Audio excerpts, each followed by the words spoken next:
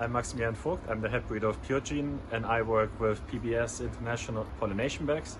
They work extremely well for us because we can do thousands of crosses in such a setup where we cross two individuals together to produce the right crosses and the right seeds for different systems in terms of research populations, where we see that all the genotypes are the genotypes we wanted to have in the first place, so there were no cross contaminations with pollen or different off types, what we could expect from open pollination systems. These bags work extremely well for us. We can use them in a high throughput manner, so we can do 2,000 crosses. We set them up in just 1 or 2 days, so it works extremely well.